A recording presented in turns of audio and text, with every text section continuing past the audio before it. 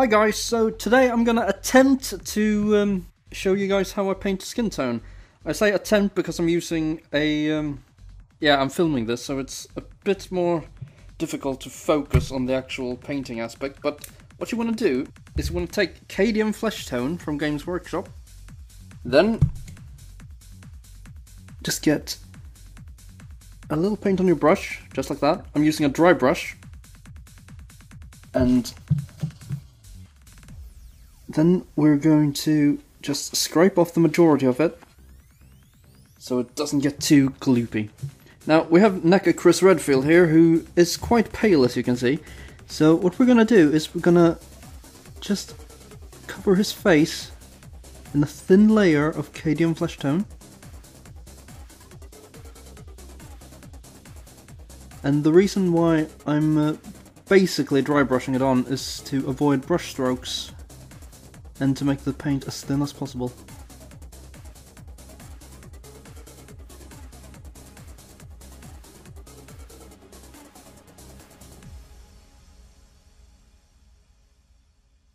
Did I even get that in the video? Oh, I can't see anything.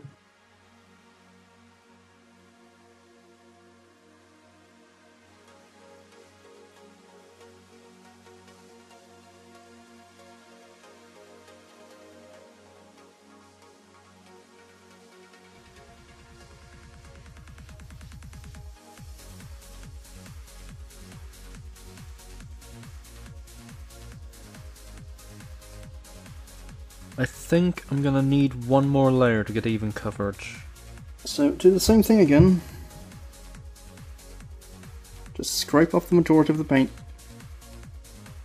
And let's just focus on the areas we missed.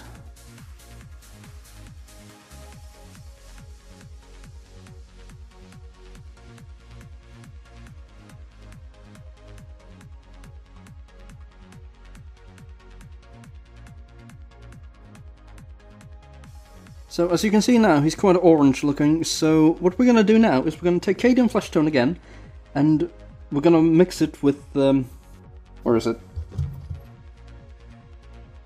Ceramite White or Ceramite White? I have no idea how to pronounce this. Wait, first just washing the brush really quickly so we don't contaminate the white. Also, since I'm basically just dry brushing it on, it dries up really quickly, so it doesn't really take all that long to be able to start working on it again. So what we're doing is just going to take some white, spread it out on the palette, so to speak, and then we're going to take some of that Cadian Flesh Tone, bollocks, and mix it with the white.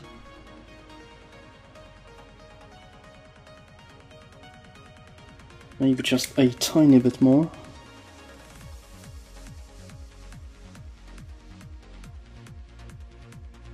Ah! How do people do this?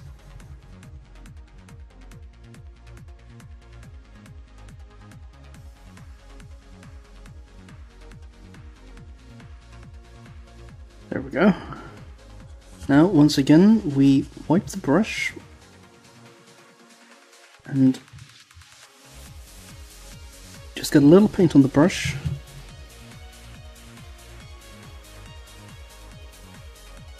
This is gonna turn out well, because I can't see a bloody thing.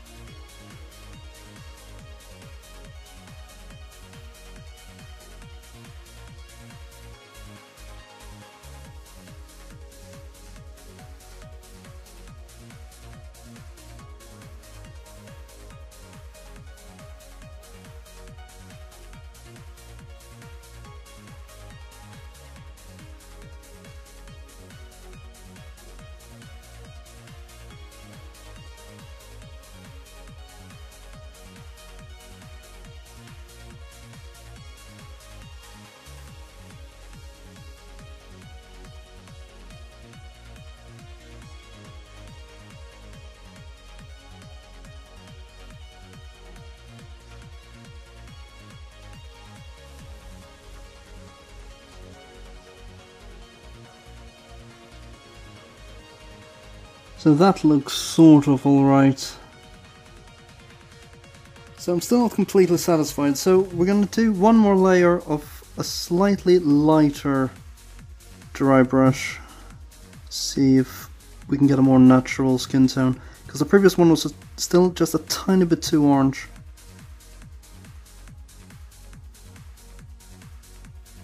And the best thing about this technique is that the paint is 100% flat. There are no brush strokes whatsoever.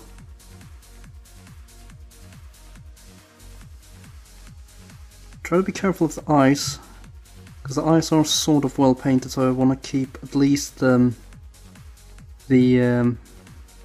white. I'm gonna go in and redo the eyes most likely, but like the actual pupils, but the white itself is pretty good. Sorry guys, I'm a horrible teacher. Rightio, we're back, and I'm crapping myself, because now I thought we could go over how to paint eyes. And since I'm doing this in front of a camera, it's going to be really difficult to be precise, but I'm going to try. Just trying to get like a bit of a point on the brush. Now we're going to paint black over the eye as well as possible to create an outline for the iris.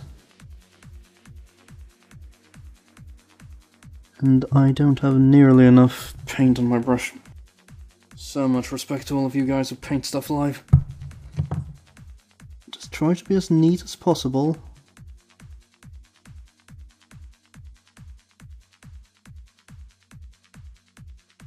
Sometimes I find it easier to just turn the head upside down.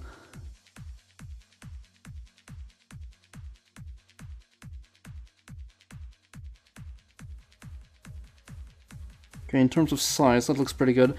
There is some black bleeding over the edge, but I can go in and fix that later on. For the black paint, I'm using Abaddon Black by Games Workshop again. And we're back, because the bloody camera died! So what I've done now is, I've basically tidied up the areas around the eyes. So, I don't know how well you can see, but the eyes are pretty well painted at the moment.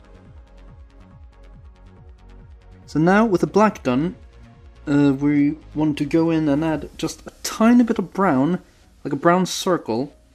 So hopefully I don't muck this up. Just a tiny...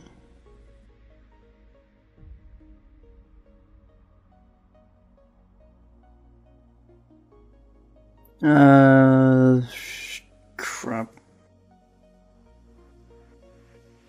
Don't really know how well that turned out.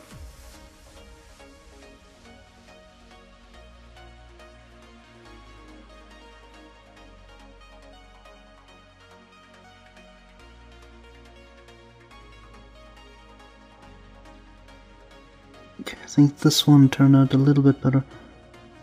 This one I got a little bit too much brown. I'm gonna see if I can go in with a super thin brush and put some black on the left side here. Give me 1 sec while I do that. Sorry, I had to paint the iris off screen. It was just way too difficult to do that sort of really tiny detail work in front of a camera. Anyway, what I wanted to say was, even though you can barely see the brown now, it makes a huge difference that it's there, because if it's all black, then your figure just ends up looking completely soulless, and that tiny little amount of brown just helps give some life to it.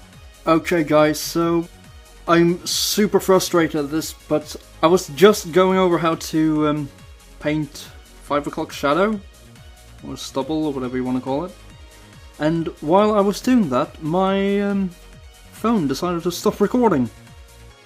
So, not only did I leave a heavily requested part out of the video, but I also did the 5 o'clock shadow while constricted in front of the camera. So this is really frustrating. But as you can see, he's got very slight 5 o'clock shadow. When you do it, you want to go for like a subtle effect. You don't want to go too heavy-handed on, because then it's gonna look like a beard. So just real subtle dry brushing. Okay, anyway, With the head almost complete now, all we need to do is paint the lips. And lips sort of are really difficult in this scale, because if you go too red, it sort of looks like lipstick, but you don't want to go too faint either. Like, natural lips are quite pink or red, or whatever you want to call it, but in action figure form that just looks a bit off. It looks like lipstick. So I'm gonna go for something more subtle. I'm gonna make it slightly more red, but it's still gonna be a very, very subtle effect. So what I'm gonna do now is we're gonna basically make the same skin tone we've been using for the main figure. So, well, the main skin tone, I mean. Sorry, I can't speak. I'm like multitasking, and I'm horrible at that. So you want to get some white, and then you want to get some of that Cadium flesh tone again. Not too much.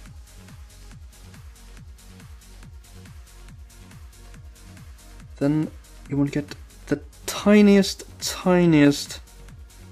amount of red. Just like this. Very, very tiny amount of red. Because red makes quite a drastic change in the paint you've just mixed. You see it's already really pink. So I'm gonna use just a tiny little bit more of Cadium flesh tone.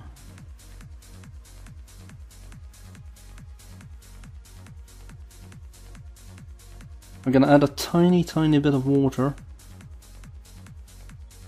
just to make the paint a little bit more manageable, because it dries really quickly.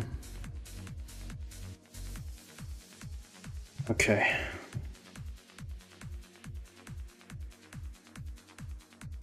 Remember, we're going for subtlety here. Come on, camera.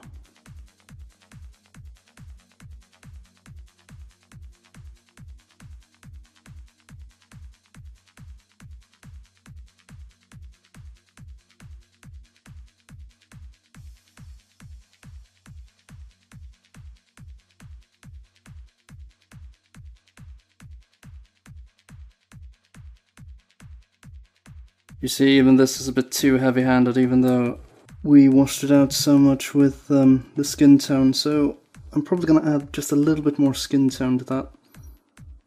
But I'm going to do it off camera. And there we go, Chris is finished. I did go back to redo a couple of things that bother me, like the eyebrows, but I hope this gave you some helpful tips. If you have any questions, just ask me in the comments. I hope you liked the video!